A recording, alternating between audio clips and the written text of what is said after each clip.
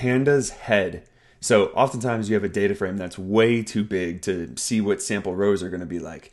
Well, Pandas Head will return the top n rows for you. And when I say n, that means you can pick whatever you want.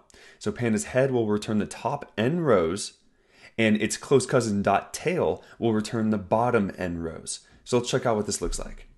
First thing that we're going to do is we're going to say, import pandas as pd. And then I'm also going to import numpy as mp because we're going to use some random numbers.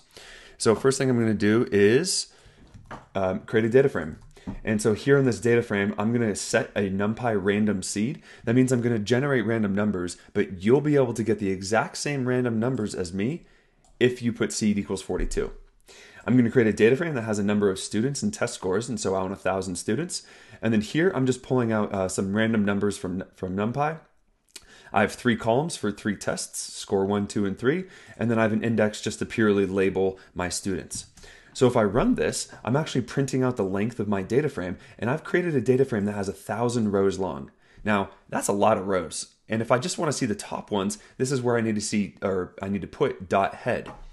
So all that you need to do to run this one is super easy. It's just df.head. And then what you'll get is you'll get the top 5 rows returned to you by default, which is pretty cool.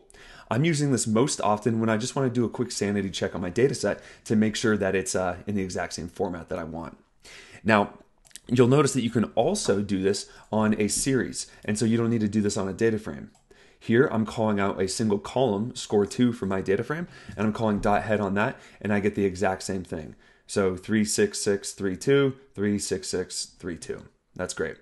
But say you don't want 5 rows. What if you want 3 rows?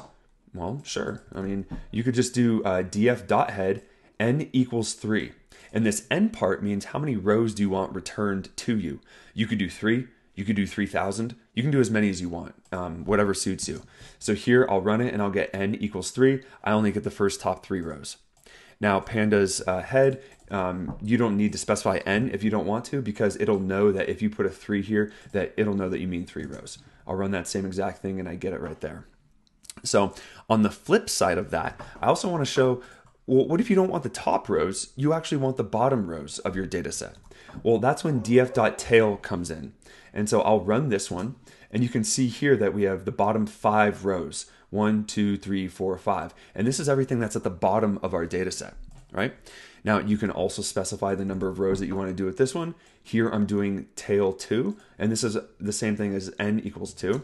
And here I just get the bottom 2 rows. Now, the last thing that I'll show you is a little bit of a bonus one, and we have another tutorial on this if you want to check it out.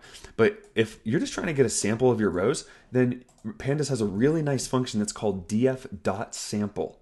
And what this will do by default is return to you a random sample.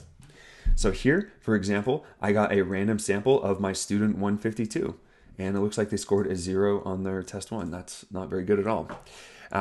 The other cool thing about sample is you can ask it to return you n number of rows as well. So here I'm asking it to return me 3 random sample rows.